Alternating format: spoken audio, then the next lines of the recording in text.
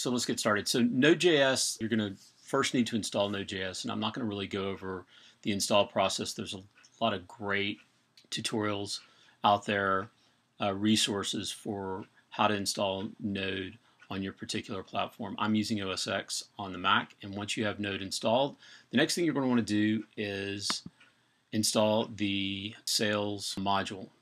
And you might be asking yourself, like I did, what the heck is a module? Well, a module, if you're coming from a Rails background, is very similar to a gem. And if you're in a Rails app, you might use bundle install to install a gem into your project.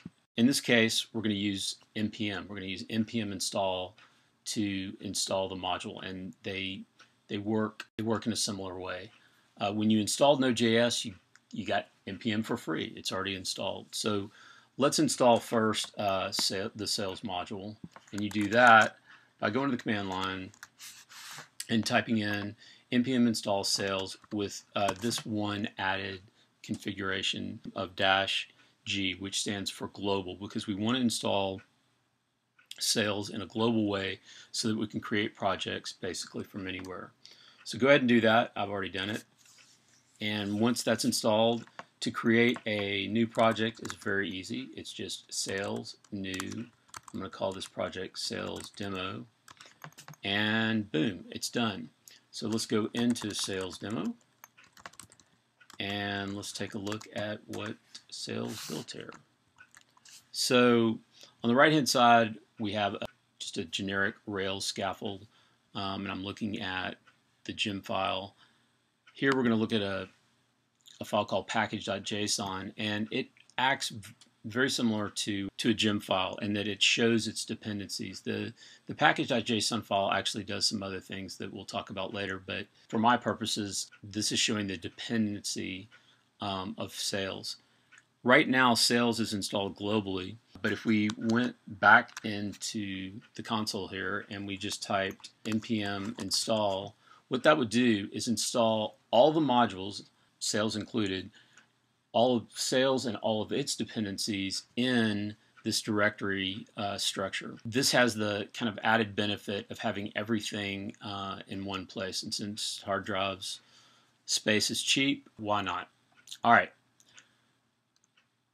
So the first thing I want to do to create the scaffold, well, first let's just see if the doggone thing's working. So we'll go ahead and do Sails lift, which is how to start the server, and you can see this is on port, it listens on port 1337.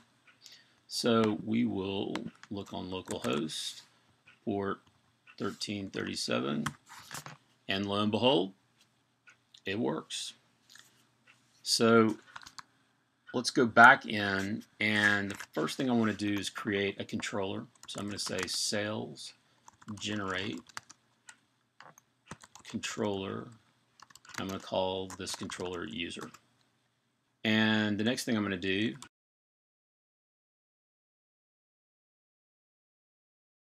we're going to create our model, and it's going to be also called user, and it's going to have two fields, name, it's going to be a string, and email is also going to be a string.